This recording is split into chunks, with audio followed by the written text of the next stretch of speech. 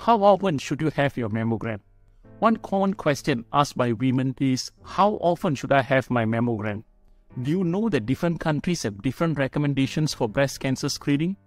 In the United States, the American Cancer Society recommends that women start getting mammograms at age 40 and continue to get them annually until age 54.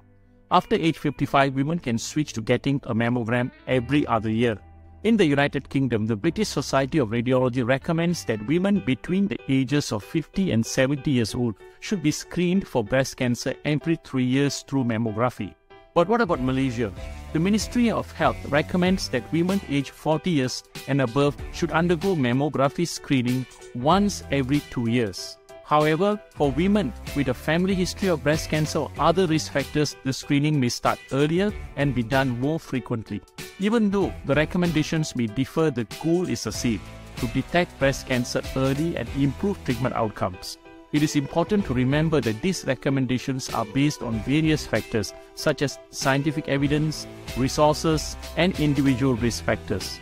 So what should you do? You should discuss your individual screening needs with your doctor to determine the best screening option for you.